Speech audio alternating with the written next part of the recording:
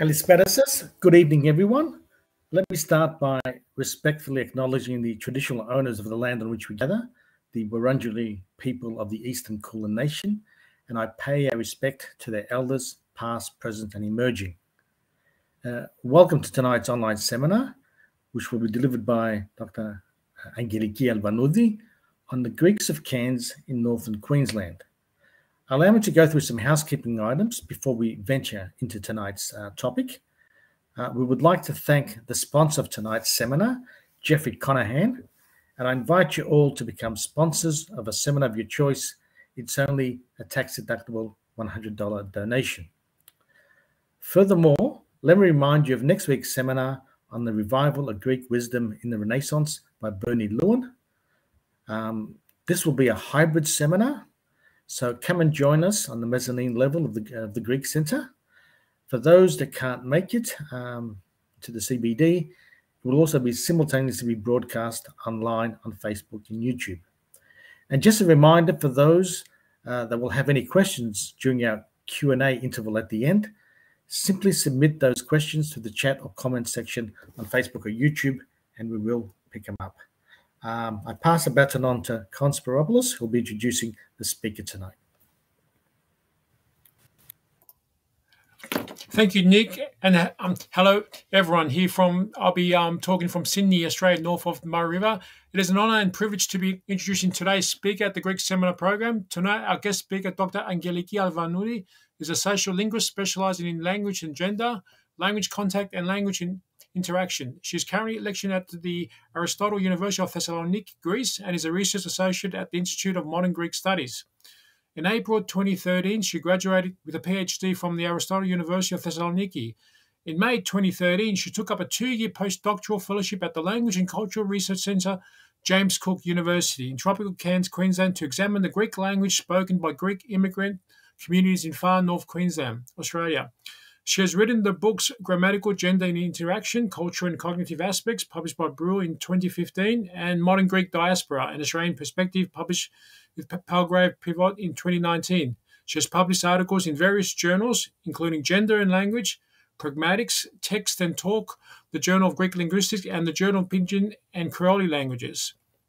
Tonight's seminar, titled The Greeks of Cairns, will examine the structure and use of the Greek language spoken by Greek immigrants in Cairns, far North Queensland, Australia. In the first part of the talk, Dr. Angeliki analyses language conduct-induced changes, such as lexical borrowings from English into Greek, which are motivated by intense contact with the English-speaking host community, and cultural pressure associated with the prestige of the dominant language. In the second part of the talk, Dr. Angeliki will show that Greek immigrants switch languages to pursue the recipient's response, accomplish actions that invoke asymmetry between speaker and hearer, report direct speech, make positive assessments, or display various aspects of their identities. Her fieldwork and research analysed data derived from participant observations and some 23 hours of audio and video recorded conversations with first and second generation Greek immigrants. The issues of language and identity continue to play a pivotal role in the study of Greek communities throughout Australia. According to the 2021 Australian Census, Greek remains one of the top languages with 229,643 Greek speakers people, although this is a decline of 8,000 people from the 2016 census. Nevertheless, the Greek language is still in the top 2012 spoken languages in Australia, coming in at 6th place. Thank you for listening. I'll pass the virtual floor to Dr. Angeliki Alvanoudi. Thank you for the introduction. Good morning from Thessaloniki. Kalimera από τη Θεσσαλονίκη. It's a great pleasure to join the Greek History and Culture seminars organized and hosted by the Greek community of Melbourne.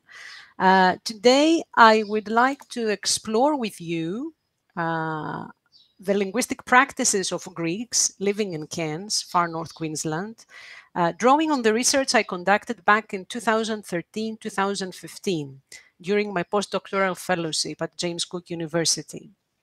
More specifically, I will examine the structure and the use of the Greek language spoken by immigrants in Cairns, and I will analyze language contact-induced changes, more specifically the borrowing of lexical items and code switching.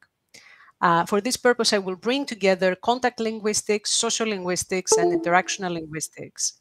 I have tried to tone down the academic register as much as I could, but still this is a talk by a linguist. So if you have questions about the terminology deployed, we can engage with your questions at the end. Let me just mention that the findings of my research are presented and discussed in detail in 2 publications. My book, Modern Greek and Diaspora in Australian Perspective, published in 2019, and the journal article that was published in the Journal of Greek Linguistics in 2018, and it is open access. So in case you are interested, you can access this work online. Language contact is a well-researched topic in linguistics. Here I give you some important contributions to the field. Yet to date, there are very few in-depth studies of Greek varieties spoken away from Greece. For example, Seaman's seminal study, published in 1972 on Greek spoken in the United States. Tammy's work, published in 1986 on Greek spoken in Victoria, Australia, and the research conducted by Angeliki and her colleagues here in Greece on the Greek spoken in Canada. So today we will look at original data from a speech community that had received no attention in the linguistic literature until 2013, and we will gain a better understanding of variation in Greek and diaspora more generally. This is the outline of my talk. I will start with some theoretical preliminaries, some historical information and demographic information about the Greek population in Cairns. I will say a few things about the research methodology deployed in this study. I will discuss borrowing phenomena, code switching in Australian Greek, and you can see the different types of code switching here: code mixing, conversational code switching, participant-related code switching. We will give some examples. And towards the end, I will discuss factors influencing the maintenance of Greek in Cairns.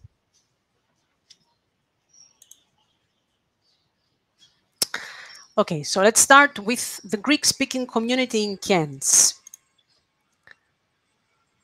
As you know very well, and as was mentioned in the introduction, Australia is a country of linguistic and cultural diversity. Klein describes this diversity insightfully as an open-ended tension between English monolingualism as a symbol of a British tradition, English monolingualism as a marker of Australia's independent national identity, and multilingualism as a reflection of a social and demographic reality and of an ideology of an independent, multicultural, and outreaching Australian nation. As you know, Greek is one of the many languages spoken in Australia by immigrant populations, and the Greek diaspora is one of the largest in the region. Let's have a closer look at the Greeks living in Cairns, a tropical, remote city of far North Queensland. A very beautiful place to be. As you can see here in the pictures, I'm pretty sure that many of you have visited this place. It was exciting for me to be there for at least 2 years. So, what about the history of Greeks living there? The first recorded Greek arrival in Queensland was about 1860, as Tammy's reports. By the end of 1928, about 1,200 Greek immigrants lived in Queensland, working in cafe and hotel businesses. Some settled in Innisfail, Ayr, Goomeri, working in cotton, sugarcane industry and tobacco plantations. The Greek community in Cairns consists of the children of these very first Greeks and also the Greeks who arrived in Australia after the Second World War and the Greek Civil War in the 60s, in the 70s, and in the early 80s. Most of them come from the Greek islands of Rhodos, Kythera, Ithaki, Kassos, and Kastellorizo. Some of them come from Macedonia, northern Greece, and a very few from Cairo, Egypt. Basically, I met 2 people from Cairo. The Greek community in Cairns was very, very small back in 2013 when I visited the place. The exact number of Greeks in Cairns was not known to me. During fieldwork, I met about 50 people. So it's a very small community, as you can see. 3 groups of speakers have been identified. First-generation Greeks who were born and raised in Greece and arrived in Australia after their adolescence. Second-generation Greeks who were born in Australia to first-generation Greeks, or born in Greece and arrived in Australia in their preschool years or early primary school years. And third-generation Greeks who were born in Australia to second-generation Greeks. Data were collected from 30 first-generation Greeks, 50 to 90 years old, and 15 second-generation Greeks, 40 to 80 years old. Today, I will focus on the linguistic behavior of first-generation Greeks. The contact situation in Cairns is language maintenance for first and partly second-generation Greeks, and language shift for third-generation Greeks. Basically, what we see in Cairns is that the first immigrant generation who arrived in Australia as adults are monolingual in their original language and have become late bilinguals. The second generation came as children or born there are bilingual, though perhaps with reduced speaking skills in Greek. And the third generation does not speak their parents' language much and have limited comprehension.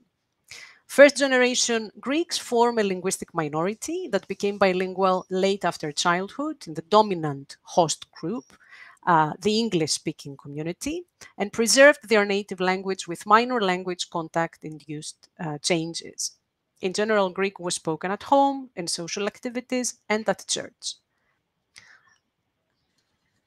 Let me say a few things about the research methodology deployed in this study. In 2013, I conducted linguistic fieldwork in Cairns. I became a member of the community where the language was spoken. I immersed myself in daily social life and in daily language use.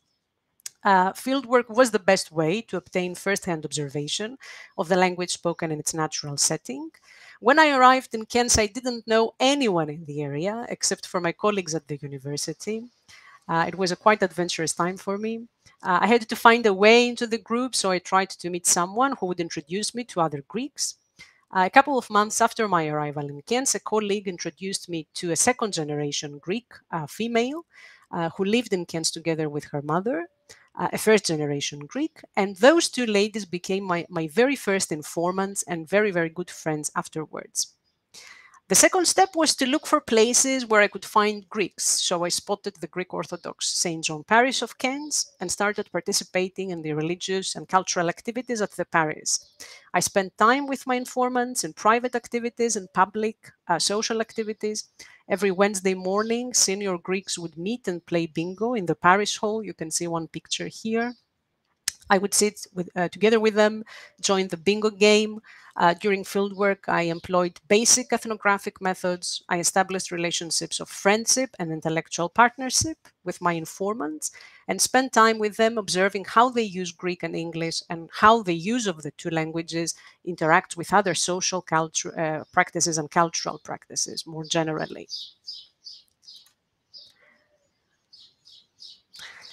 I recorded conversations with 11 first-generation Greeks and 9 second-generation Greeks after I got their consent.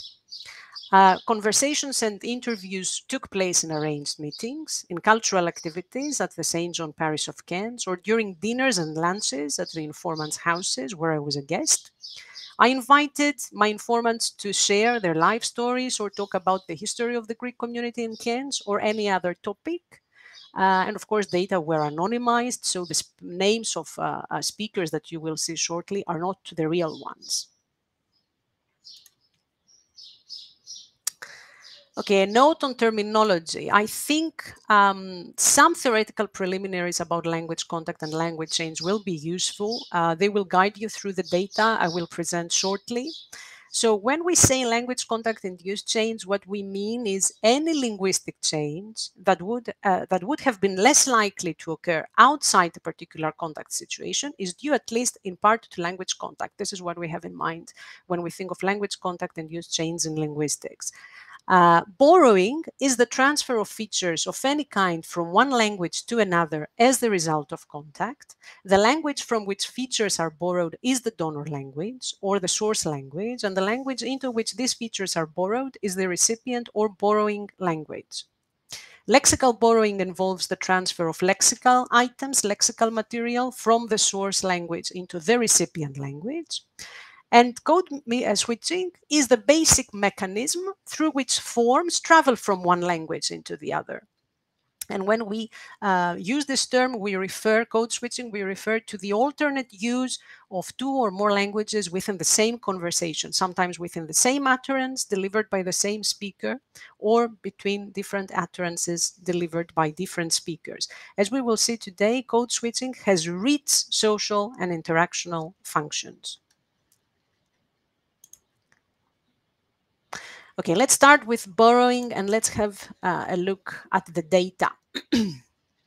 Contact-induced change in Greek spoken in Cairns mainly involves borrowing of lexical items. These lexical borrowings are divided into loan words and loan shifts. Loan words are words in which all or part of their morphemic composition derives from the source language.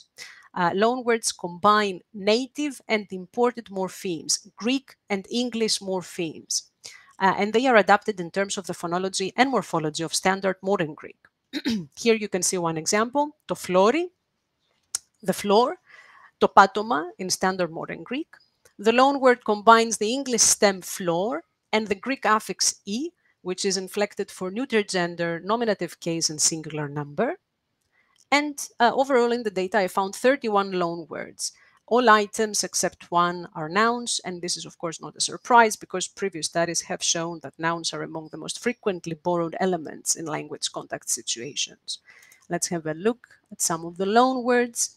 I found, okay, loan words assigned, sometimes they are assigned, some loan words are assigned to the same gender as the equivalent term in standard modern Greek. To flati, flat, το διαμέρισμα in standard modern Greek.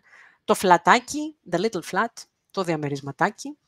Το κάρο, car, το αυτοκίνητο. Το καρπέτο, carpet, το χαλί. Το κοντράτο, contract, το συμβόλαιο. Το τικέτο, ticket, το εισιτήριο. Το χοτέλι, hotel, το ξενοδοχείο. Το μπάσι, bus, το λεωφορείο. Τα σπιτάλια, hospital, το νοσοκομείο. Η γκρίλα, grill, η ψεσταριά, η σχάρα, in standard modern Greek. Η μπλανκέτα, blanket, η κουβέρτα. Η μαρκέτα, market, η αγορά. And some loan blends or loan words are assigned to a different gender than the equivalent term in standard modern Greek. Η φρίζα, fridge, το ψυγείο. Η μπασκέτα, basket, το καλάθι. Η αμπούλα, ambulance, το ασθενοφόρο. Το στέκι, steak, η μπριζόλα. Το ρεσίτι, receipt, η απόδειξη. Το γιάρι, yard, η αυλή. Τα μπίλια, bills, οι λογαριασμοί. Το τσέκι, check, η επιταγή. Το ταξάσι, tax, ο φόρος. Οι μάγκες, mangos, τα mango. Sometimes it's indeterminate whether the loan word is assigned to the same gender or to a different gender than the equivalent term in standard modern Greek. Το τράκι, track, το φορτηγό or idalika in standard modern Greek. Η γουέντζα, wage, ο μισθός, η αμοιβή in standard modern Greek. Το boxy, box, το κουτί, η κούτα in standard modern Greek. We also find double gender assignment in these words, το bookie or το booko, book, το βιβλίο. Το ρούφι or ο ρούφις, roof, το ταβάνι, η οροφή in standard modern Greek. Here the point is that the endings of loan words that match the Greek endings are reanalyzed as pieces of Greek inflection, Greek grammar, and through them loan words are allocated to specific genders. So loan words ending in a are feminine, loan words ending in o and in e are neuter. Also, loan words denoting male humans are grammatically masculine, and loan words denoting female humans are grammatically feminine. Ο bosses, the male boss, η bossena, the female boss. Ο puftas, the pufter. Okay, there is also one adjective borrowed from English that combines the English stem flash, the Greek derivational suffix ik and the suffix o, which is marked for gender, case, and number. Είχε φλάσικο αυτοκίνητο, he had a flashy car. Similar loan words are reported by Seaman and Tamis for the Greek spoken in the US and in Australia, respectively. These loanwords are used interchangeably with the equivalent standard modern Greek terms. Sometimes speakers are not aware of the status of these words as borrowed items. Sometimes they are. For example, certain speakers reported that using these terms in conversations in Greece caused confusion and misunderstanding with other Greek speakers. And maybe some of the members of the audience today have similar things to report. Let's see. Okay, let's move on to loan shifts. Pure loan translations or calques, single words or fixed phrasal expressions, phrases, which combine native morphemes and imitation of the foreign pattern. That is, Greek morphemes and imitation of the English pattern. Γράφω κάτω τα ονόματα. I write the names down. Αυτός έσπασε. He went broke. Πιάσε το πλοίο. Catch the boat. Βρεμένη εποχή. Wet season. Πριν να έχουν παιδιά. Before they had kids. Θα σε σπρώχνω. I will push you. I will urge you. Με ρωτούσαν να κάνω ένα dish. They asked me to make a dish. Κάνουμε καλά με τη μητέρα του. We are doing okay with his mom. These lexical units are not found in standard modern Greek. They copy syntactic patterns and semantic patterns found in English. It's basically an item-by-item translation of the English unit. And these calques, these loan shifts, are probably due to frequency because they occur very frequently in spoken discourse. They do not seem to be associated with perceived gaps in the Greek language, and similar calques are reported by Seaman for the Greek spoken in the US and Tamis for the Greek spoken in Australia. Let's have a look now at, okay, I missed that slide, but you can have a look. Yeah. Let's have a look at code switching patterns in Australian Greek. And let's start with code mixing. Code mixing refers to momentary intraclausal switches or insertions that do not change the language of the interaction and do not carry any locally defined meanings. Mixing Greek with English produces utterances with hybrid structures in which most of the lexicon and morphosyntax comes from Greek. That's the matrix language. And single words or phrases are inserted from English. That's the embedded language. English words that appear in code mixed utterances are congruent with their Greek counterparts. They are similar in semantics, syntactic and morphological properties, and discourse function. Insertions consist of adjectives, nouns, noun phrases, verb phrases, adverbs, complement or main clauses, and pragmatic particles or discourse markers. Let's start with adjectives. English adjectives are usually inserted in copula constructions. Έπινε και ήταν violent. He was drinking and he was violent. Here you can see that in this utterance, έπινε και ήταν violent, most of the lexicon and most of the morphosyntax comes from Greek, and a single word is inserted from English, which is congruent with its Greek counterpart, vios. Αυτό είναι global. This is global. Είναι πιο easy για αυτούς. It's easier for them. Είναι busy γειτονιά. The neighborhood is busy. Όλα plastic είναι. They are all plastic. English adjectives are also inserted as modifiers and noun phrases. Τον pink σολομό. The pink salmon. Δεν έκανα hard δουλειές. I didn't do hard jobs. Nouns or noun phrases can also be inserted in Greek utterances. Είχαν heaters που ζεσταίνανε. They had heaters that heated. Δεν υπήρχε competition. There was no competition. Είναι σαν house. It's like a house. Είναι a long story να σου πω. It's a long story to tell you. Κάναμε right job. We did the right job. Τα μεγαλώνουν σε fresh water. They grow them in fresh water. Είχε good life. He had a good life.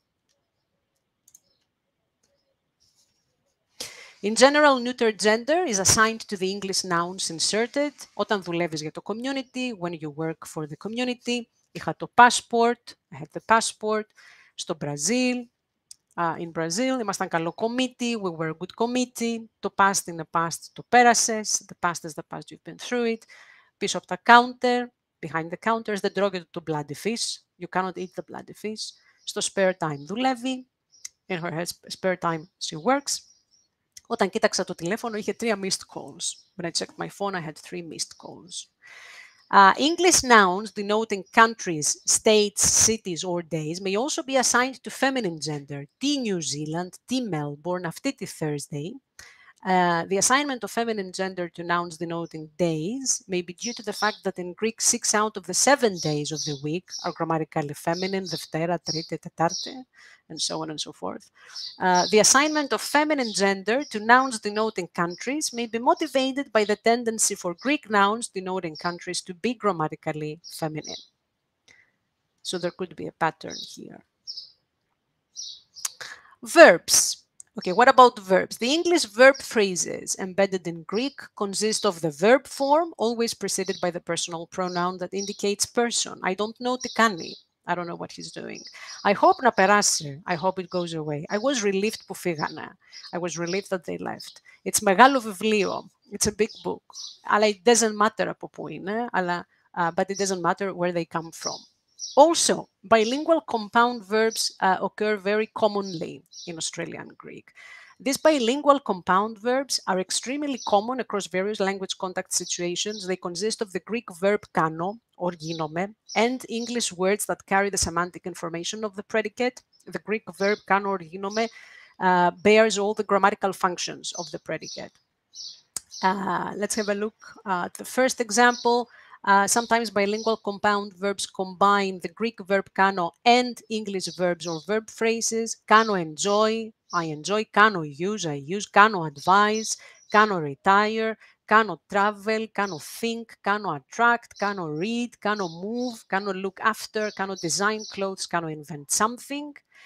Or we may find, sometimes we find the Greek verb kano plus English nouns and noun phrases, kano exams, kano feeling, kano good time, kano vacuum cleaner, kano high school. Or we may find the Greek verb kano or ginome plus an English adjective or a participle, ginome shocked, kano stuck. And they are very productive also in standard modern Greek. Kano like on Facebook, okay, kano post, and so on and so forth. Adverbs, prepositional phrases and clauses. Speakers may insert adverbs from English to modify clauses or adjectives. Του έδωσε γράμμα officially, he gave him a letter officially. Probably δεν την είδες. You probably didn't see her. Insertions also include English prepositional phrases or clauses. Όταν είσαι under pressure, when you're under pressure, το νερό είναι σαν lake, είναι like a lake εκεί. Water is like a lake there. It must have been the day before or something like this, που του είχα μιλήσει και ήταν ενευριασμένος μαζί μου.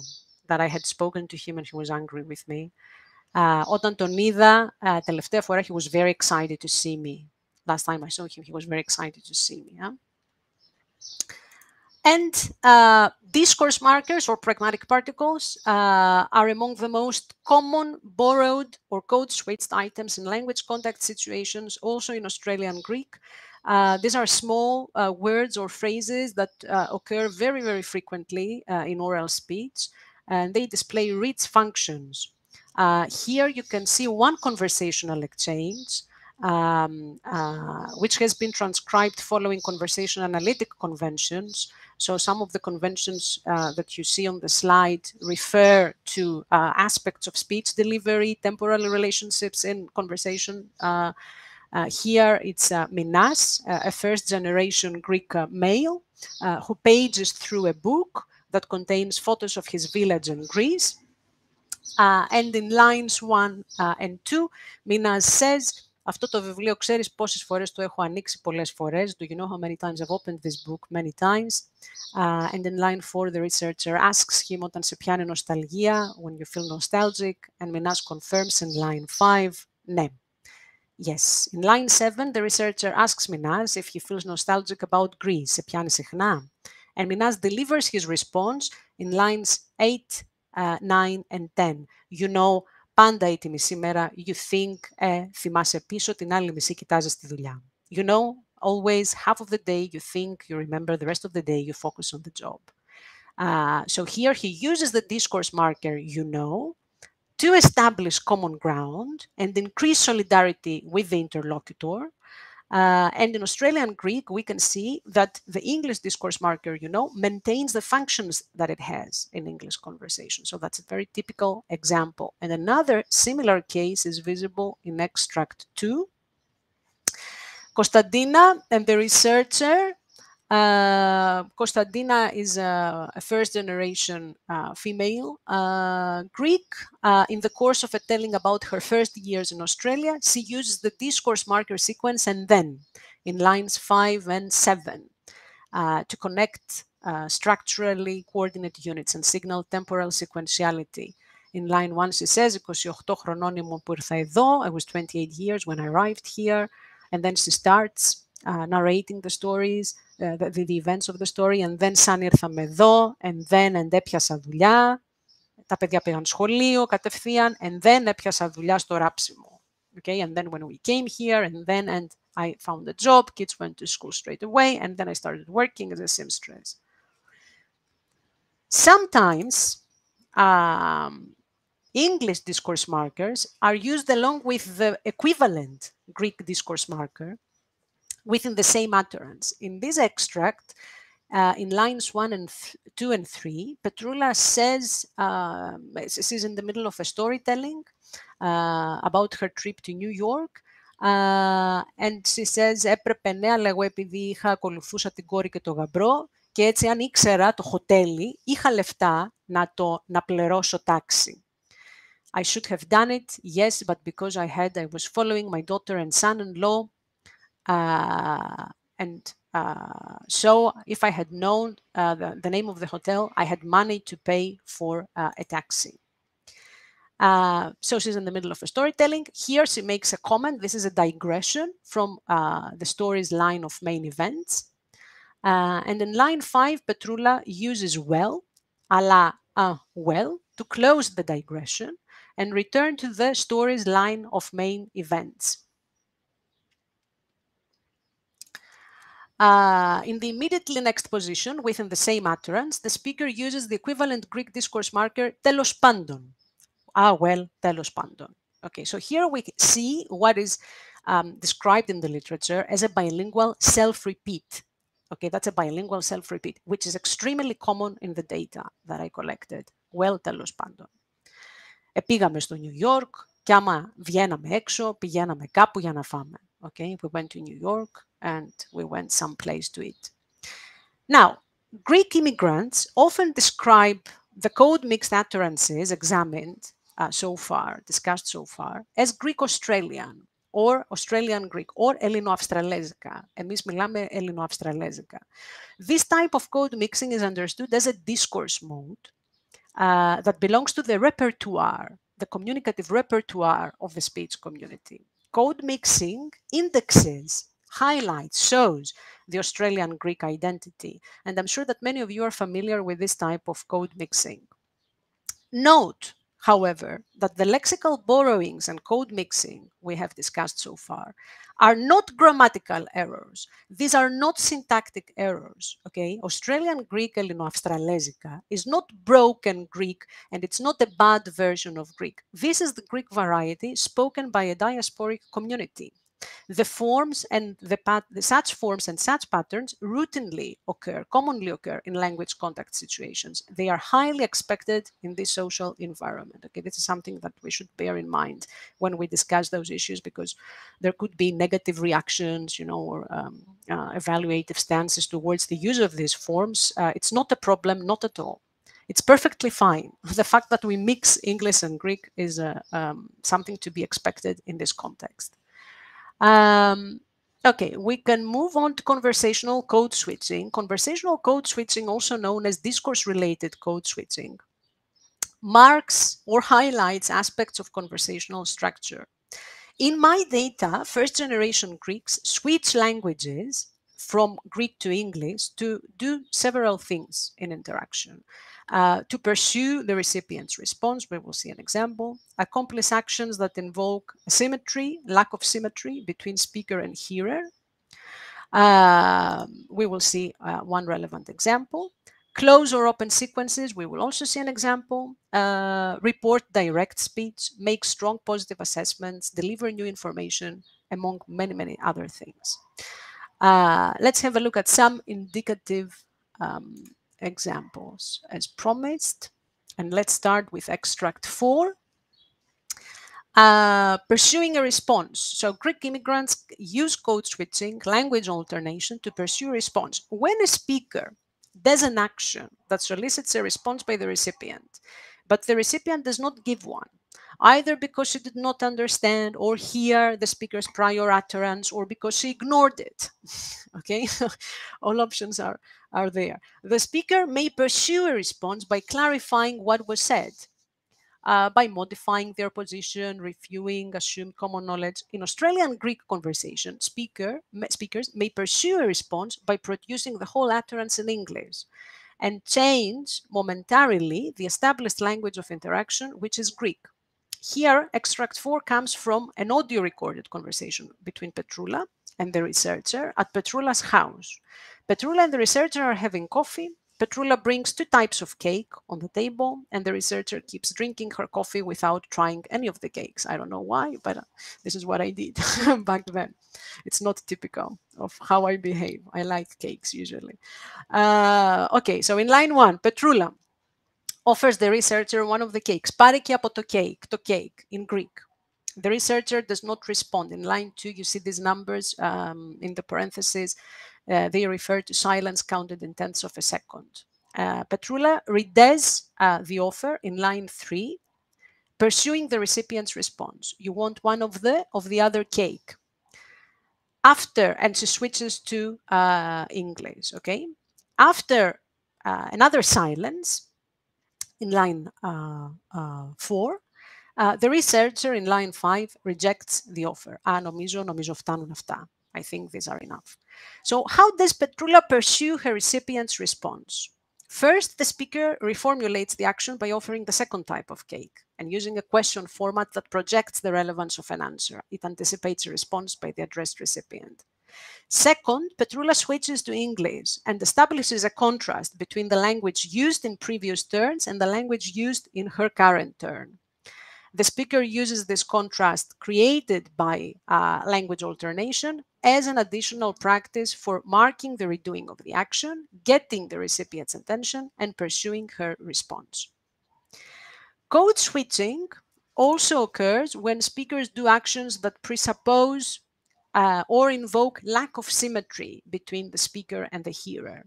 I will show you one case in which the lack of symmetry depends on the social roles that participants perform in a given moment in interaction. In line 1, Petrula offers the researcher cookies, and the researcher says that she has brought some, gets up, and goes to get her the biscuits from her bag. Okay, έχει και κουλουριά αν θέλεις. I also have cookies if you want some. And the researcher says, έχω φέρει και εγώ κάτι μπισκοτάκια. I've also brought some biscuits. And then she gets up, as you can see in the next lines, to go get the biscuits from her bag. And in lines 6 and 7, Petrula commands the researcher not to get the biscuits. Μη βγάλεις τα. No. Leave it there. Leave it there. Leave it there. Okay, she begins her utterance using the imperative mood, with a sharp intonation rise, especially increased loudness. Μη βγάλεις τα. Okay. After a cutoff, the speaker continues her turn in English. She repeats the item no, the imperative leave it there with increased loudness, and the researcher complies with the command and returns to the table. Commands are directive actions. Their utterance is designed to get someone to do something for us. And of course, through commands, speakers can assert control or authority over the recipient. Speakers' control or authority over the recipient may be related to speakers' entitlement to do certain things, given the status that they have. What people are allowed to do given the status that they have, okay? That's entitlement. In this case, Petrula is allowed to command the researcher not to get the biscuits because of her role as the hostess, who is expected to treat her visitor and gets offended by the visitor's move to eat her own food. Something not to be expected in a Greek house. Petrula uses code switching to implement the command that activates lack of symmetry between the recipient and herself. And this lack of symmetry is based on speakers' entitlements, which derive from cultural norms. Another example, here in extract 6, opening sequences, courses of action carried out through talk. Minas, a first-generation male, Greek male, employs code switching to mark the initiation of a sequence that is incidental to the ongoing sequence structure. Incidental sequences are produced in the face of overt trouble, when there is failure to secure recognition of a referent or to produce an item when the time for articulation has come. Here, the sequence is produced because the speaker fails to retrieve a word in Greek. As you can see in lines 1 and 2, Minas refers to his nephew who was a student in Thessaloniki.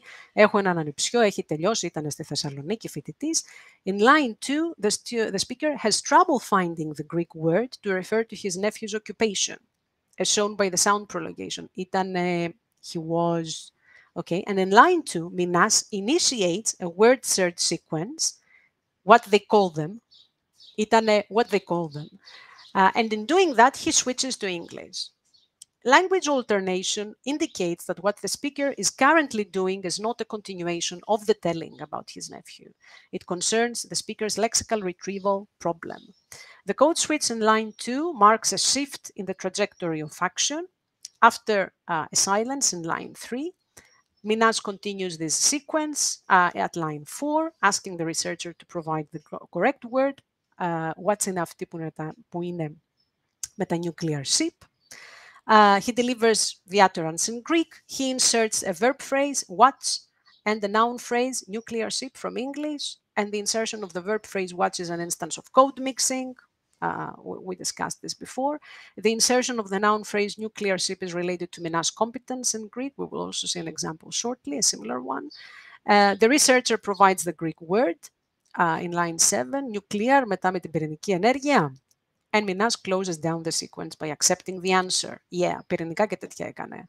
He was working on nuclear energy and such things. He inserts the English particle yeah to express agreement. Okay, these are instances of code mixing. We discussed similar cases before. Now let's have a look at positive assessments. Switching from Greek to English can also occur in strong positive assessments. This extract comes from a conversation between Kula, Takis, and their granddaughter Jennifer. In line 1, Jennifer comments on the duration of flights from Australia to Greece. 1 ώρα, 3 ώρες, εντάξει, more than that I don't know. She doesn't like flying. When the flight duration is so long. In line 1, yes, she makes this comment. And then in line 4, Kula positively evaluates the experience of flying with a plane in English. It's beautiful, Jennifer.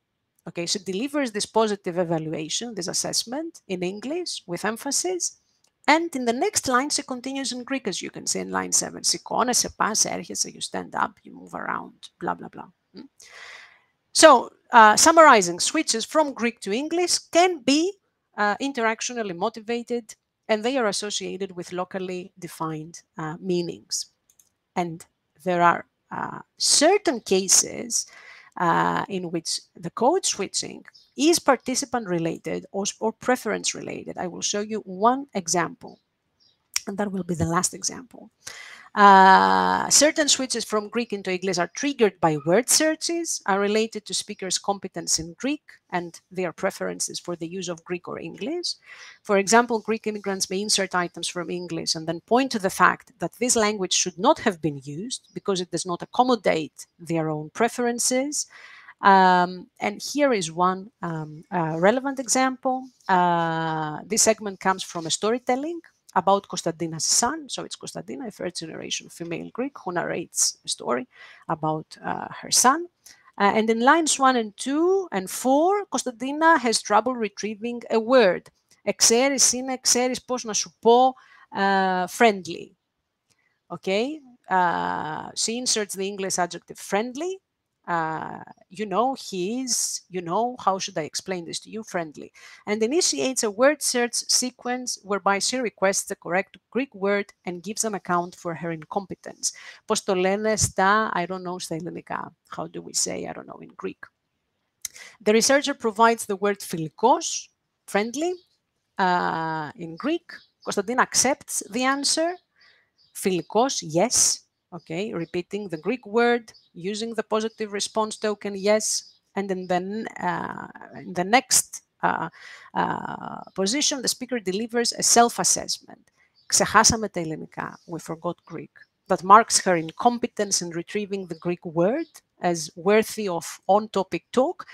Interestingly, she employs first-person plural, ξεχάσαμε, to refer to herself as part of a collectivity that includes Greeks living in Australia. And this collective self-reference introduces the speaker's Australian Greek identity as a feature of a context that is interactionally relevant. And then she starts laughing, invites the researcher into laughing. There is shared laughter. So this is treated as something funny in a good way, okay? And the speaker seems to treat the insertion of the English item as inappropriate verbal activity, which makes her Australian Greek identity interactionally relevant. It brings this aspect of her identity to the surface of the talk and interaction. What can we say about the factors influencing language maintenance in Cairns?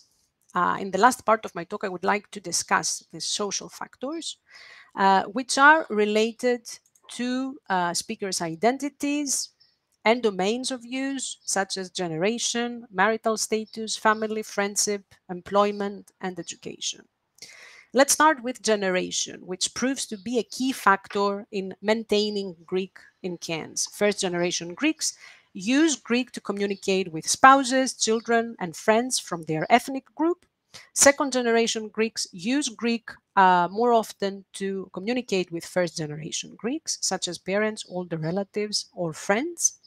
Endogamy also is a crucial factor. Marriage with someone from the same ethno-linguistic group reduces language shift. It's a factor that promotes the maintenance of Greek among first-generation Greeks. Marriages with partners who belong to the same ethno-linguistic group were very common. First-generation Greeks treated marriages between Greeks and non-Greeks as a threat to the maintenance of their ethnic identity. Interestingly, there is a word that refers to the process of becoming less Greek and similar to foreigners in the Greek community in Cairns, xenevo.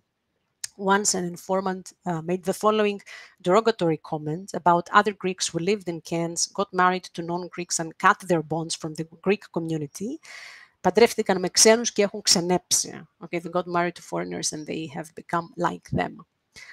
Family, both nuclear and extended, promotes language maintenance. First-generation Greek parents used Greek to communicate with their spouse, their children, with same-age relatives or older relatives. So Greek was the preferred means of communication within the home environment. Second-generation Greeks used Greek or English to communicate with their parents. They used English to communicate with their spouses, siblings, or other second-generation relatives and friends.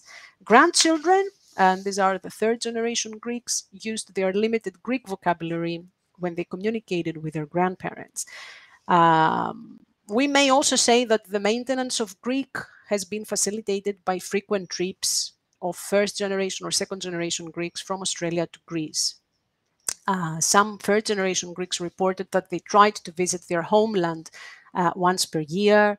They enjoyed speaking with their relatives in Greece via Skype or on the phone. Okay, so these things play an important role. What about friendship? The friendship domain is also related to the maintenance of Greek. First-generation Greeks mostly socialized at the Christian Orthodox Church. They participated in ethnically homogeneous friendship networks. A female informant reported that her husband was not fluent in English because he socialized only with Greeks. Ο σύζυγός μου, παρόλο που είχε έρθει πιο νωρίς, δεν μιλούσε γιατί έκανε με Έλληνες μόνο παρέα.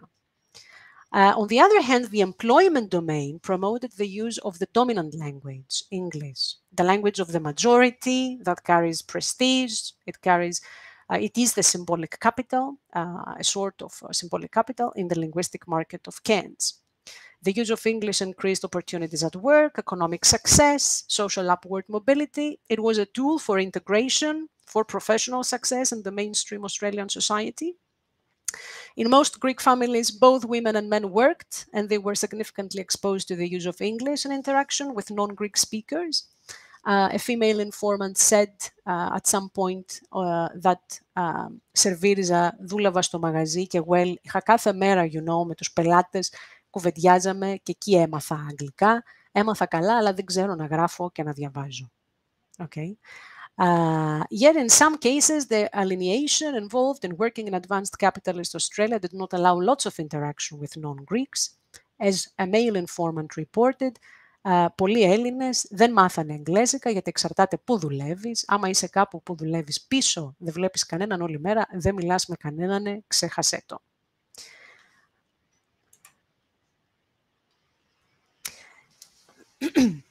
The cultural activities organized at the St. John Parish of Cairns facilitated the maintenance of Greek in the region. A number of social activities took place within the parish, such as a seniors group weekly gathering called Kalli Parea, and Greek dance classes. Once per year, the parish would organize a Greek festival that promoted Greek culture, food, and dances. This festival was one of the major cultural events in Cairns, and it certainly encouraged the use of the Greek language among Greeks who joined the activities. There was also a Greek school language class operating within the parish once per week, which is also it was very beneficial, this type of ethnic school. Media also played an important role. Newspapers and radio reporting news and events about Greece and the Greek community in Australia. I remember Greek immigrants in Cairns telling me that they attended the daily SBS radio program that broadcasted news about Australian, Greek, and international current affairs. There was also a local radio show broadcasting in Cairns Community Radio Network once per week. The community radio went on to air in 1985. It broadcasted different types of programs with volunteer staff from diverse ethnic backgrounds. The Greek radio show played Greek music, announcements about the local activities of the Greek community, and allowed Greeks who lived in Cairns to stay connected. Some Greeks had online access to Greek TV series, and they were frequently exposed to the use of standard modern Greek. And also digital media and social media made contact with Greek a daily experience.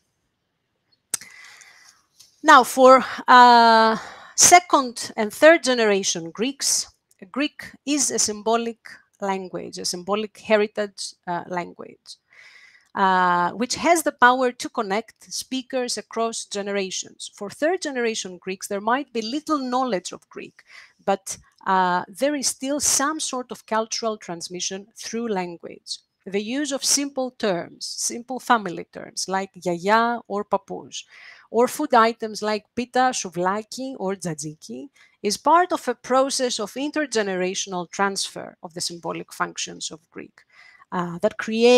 This transfer creates a sense of belonging. In a paper on heritage languages in Canada, Christina Kramer notes that every word learned or retained is an intercultural stepping stone. The same holds for Greek in Australia. Every Greek word learned or retained is an intercultural stepping stone. I would like to finish with this thought. Thank you again for your invitation, and a warm thank you, ευχαριστώ, to the Greek immigrants in Cairns, far North Queensland, for their cooperation and intellectual partnership. I'm happy to answer any questions. I can already see. Thank you, Angeliki. What can I say? What a fascinating presentation. I'm sure there'll be quite a few questions from the audience. I just might kickstart off the questioning. What you presented, when I compare it with, say, Melburnian Greek, I must say in Melbourne, I haven't come across the word blanketa. I haven't come across the word resiti. No taxasi. We do say taxasia. In nakanta taxasia, it's like tax time. Nakana for gidilusi. We do say that. Nor have I heard flasico. That's sort of what's different to Melburnian Greek. Yeah. Also noticed you didn't give any examples of expletives unless you were exercising self-censorship, like matibanaye or something like that. Yeah. And what I also wanted to ask is that the majority of migrants that came to Australia, I would say, came from rural areas of Greece and barely would have had a primary school education. Do you have an example? The first generation cohort that you interviewed, were you aware of the educational background? Was there a difference with those who didn't finish primary school and maybe those who had a few levels of high school in their sort of the extent of code switching? So did you see any differences there in the first generation cohort? Yeah, Nick, There's a lot thank of you for questions there, but no, and they are great comments and questions. Look, regarding the difference between the Greek spoken in Cairns and the Greek spoken in Melbourne, of course, there should be differences, and differences are to be expected. The community in Cairns was an isolated community. It's a remote tropical city, Cairns, as I mentioned in the beginning. And we should also highlight that there is a lot of individual variation regarding the different forms used. So there were some speakers who preferred the use of blanchetta or caro. So you would encounter the use of caro very frequently in their speech. And there were other speakers, first generation Greeks, who would never use this term. So there is individual variation. Now, regarding the education background, that was primary school. There were graduates, primary school graduates, or maybe not even that. They were literate in Greek, but they came from rural areas in Greece, especially, as you know very well, in the 60s or in late 40s. Early 50s, some people migrated in mid 60s. Things in Greece were very rough. And especially for women, that meant that they did not have access to high school, a secondary education. So the majority of the women had graduated from primary school, and the majority, maybe some of them, not all of them. Code switching does not depend on your education background, really. Okay, it depends on how immersed you are in the English-speaking community, social factors, whether English has become a pragmatically dominant language in your communicative repertoire or not. And also maybe you saw that for Minas, this first generation male Greek, when he would switch to English, his utterances, his sentences were not ideal sentences, grammatically ideal in English, because he's a late bilingual. The communicative competence differs among different first generation Greeks, and their competence in grammar or vocabulary also differs, but this doesn't really matter. Okay, we consider these people to be bilinguals because they regard themselves in such a way, and they use at least two different languages to conduct daily interaction, daily conversation. So yeah, I don't know if I answered. It would be fascinating for me to visit Melbourne and collect data from Melbourne, to be honest, from the first generation or the second generation as well, or even the third generation. Okay, because Greek as a symbolic heritage language in Australia is also a very fascinating topic and not well researched. And I conclude they didn't use expletives in their conversations. Yeah, λέγανε. Μου, την αυτή μου. Malakas also is evocative. You know that it's very frequent in standard modern Greek interaction, and it was also common in Australian Greek, and it was also a marker, sort of, that non-Greeks would use in order to identify someone with the Greek culture. Okay. So it's interesting also how Malakas is used among Greeks. That's a whole seminar itself, I think. And yeah, it's true. Just a question here from Conspiropoulos. I thought he was still online. Costa, you want to ask your first question? Absolutely.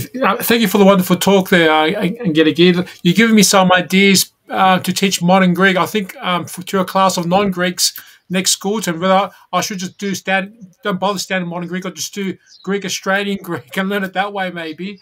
My question is, first one is, how did the Greek community of Cairns respond to your fieldwork of Cairns, especially the first and second generation? How did they perceive it? And my next one is, what similarities and differences exist between Greek Australian and the use of foreign words in standard modern Greek? Like, I've noticed that in listening to commentators too, whether in the context of sarcasm, they're thrown in botanical vedas, as I say, like to try to impress someone, and like in a way, is standard modern Greek going through its own kind of like globalization, more or less, influenced by American English or British English, soft power, all that.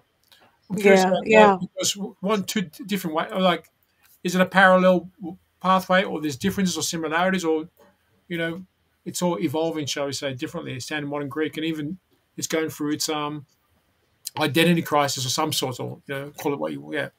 Yeah, Con. Good questions.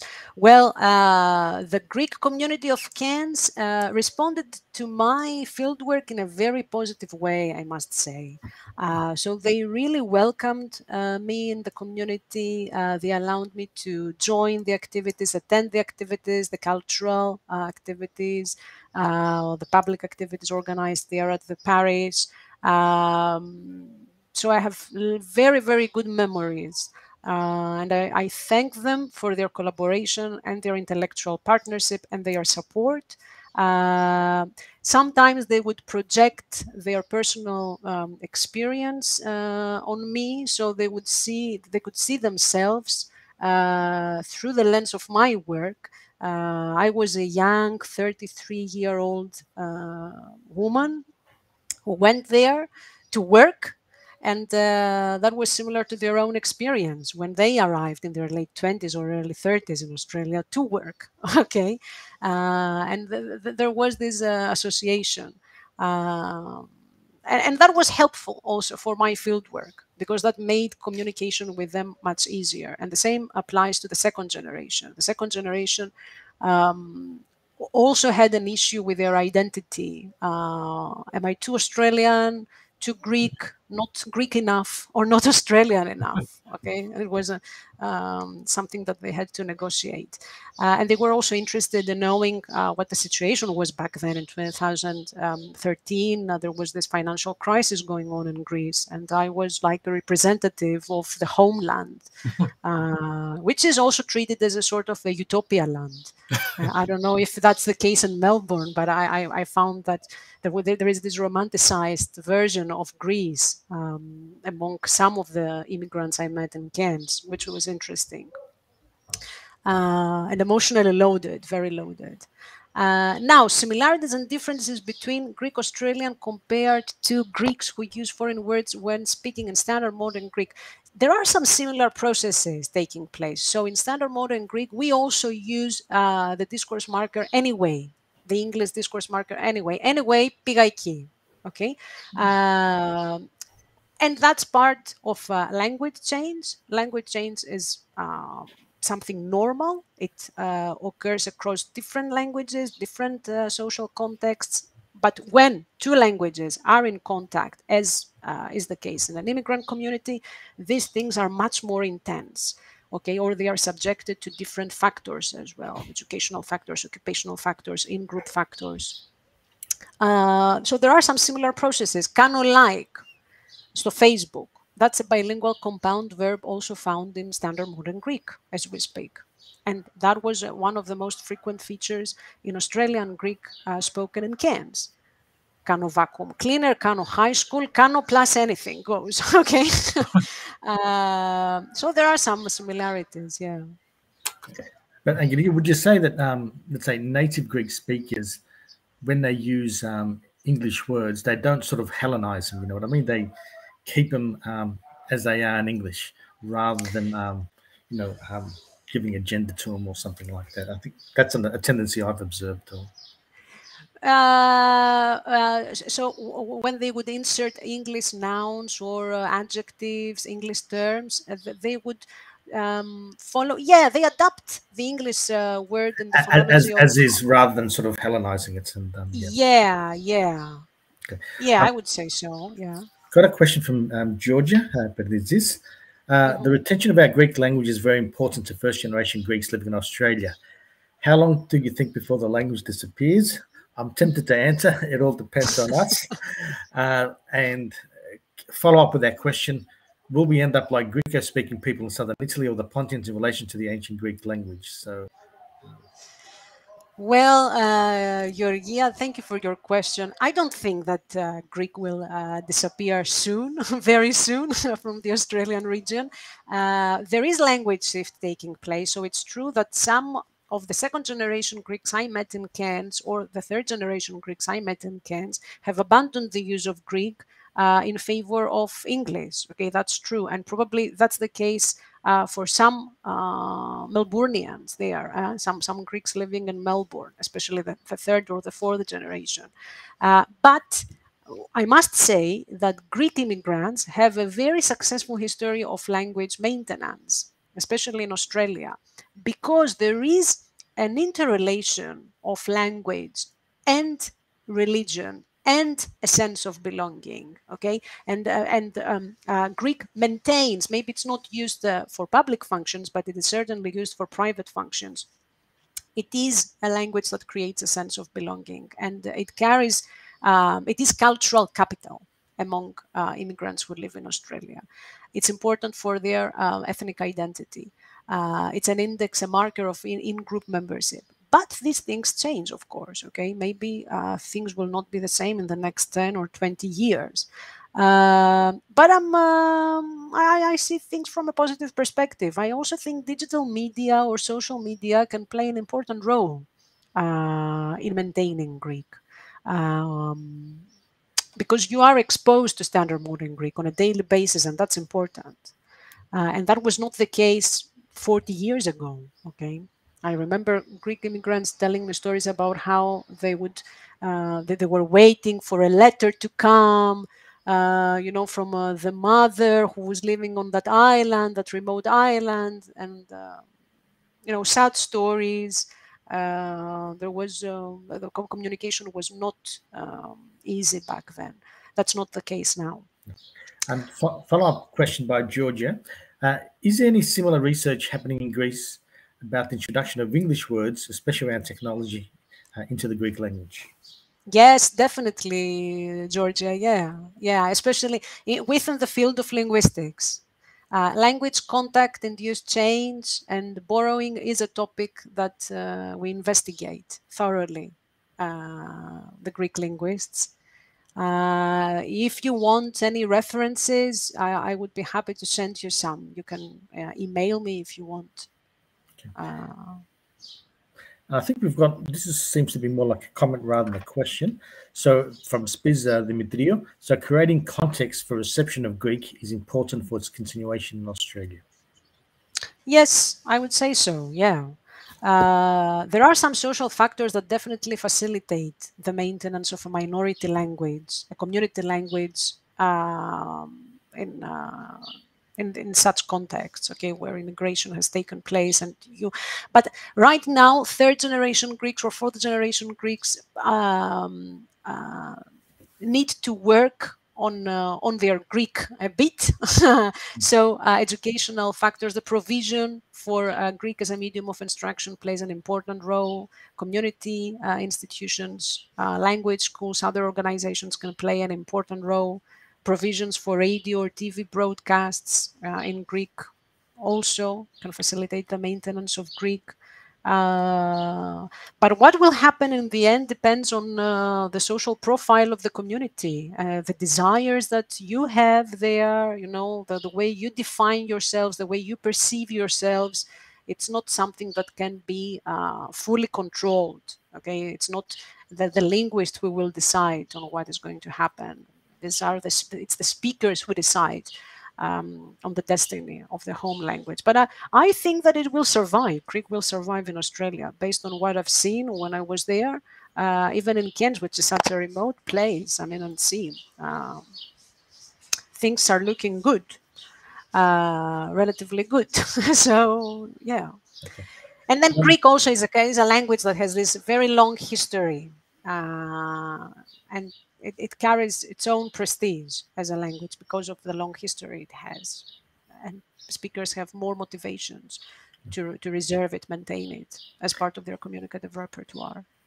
Angeliki, in Cairns itself, you didn't come across any examples of neofermeni who might have come there during a crisis and who might have like reinvigorated the community. So not really. I was maybe the first one to go there as a new immigrant. I mean, one of the reasons why I migrated to Australia was also the financial crisis and the fact that it was a fascinating job, of course. It was a good step for my career and my development, my professional development. I was part of a very fascinating language and culture research center at James Cook University. Very stimulating environment. So I was lucky to be there, but I was one of the new immigrants. I remember when I was flying to Australia, for example, there was a lady traveling together with me, wishing me good luck, Kali tihi, you know, because she was also migrating together with her daughter. So you had the same experience, the same history that took place in the 60s or earlier, even earlier or a bit later. You could see this history being repeated now in a different context, in the context of the third millennium. Other people, other new immigrants were not present around. But I'm sure that in Melbourne, you've got plenty. We've opened 2 new school campuses to cater for those students and those new arrivals. Yeah, you've got Very plenty. experience in them. And also the situation is different with these people because these people know English very well. And one of the reasons why they came there is because of their competence in English. That was not the case with the Greek immigrants, especially the first generation, traveling to Australia, migrating to Australia in the 60s or in the 50s. They didn't know any English at all.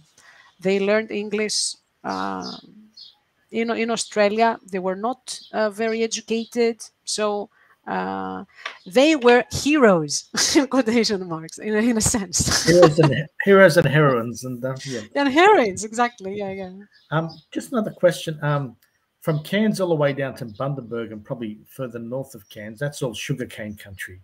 Were they using any terminology related to that industry? Because as, let's say, first-generation Greek migrants, even if they had a rural background, they would have been unfamiliar with sugarcane because most sugar in Greece comes from teftla, from sugar beet. And did you encounter any of those terms? Not really. No, I didn't. So I did not observe the use of such vocabulary, such register. But maybe it was the data I collected was limited in that respect. So this doesn't mean that they don't use such terms. Okay. It'd be good to have a look at probably the latest census or even the last census to see, because you can get the data by geographical region.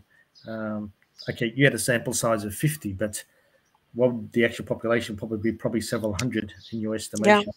We might have information from the latest census. And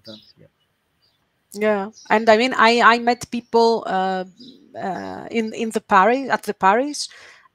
This is where I met most of my informants. Some Greeks who lived in Cairns didn't want to be found. Okay, they didn't want to be located, identified by the researcher. So that's also normal, and it's something that we fully respect. Okay, not everybody wants to join the research of someone who went there for a couple of years to do something and then disappear. Okay, that's perfectly normal. But the people I met collaborated in a very smooth and generous manner. And I ate very good food. Australian Greek food is delicious. Okay. I think we might bring proceedings to a close. Angeliki, thanks once again for a really fascinating sort of presentation. And I hope one day we'll see you in Melbourne presenting at the Greek Centre. Fingers crossed. Fingers crossed. And hope to have that coffee in Thessaloniki one day as well too. Okay. Yeah, absolutely, Nick. Absolutely. Okay. Have a good remaining day, and thanks once again, everyone, for following this presentation. And look forward to seeing you in next week's hybrid seminar.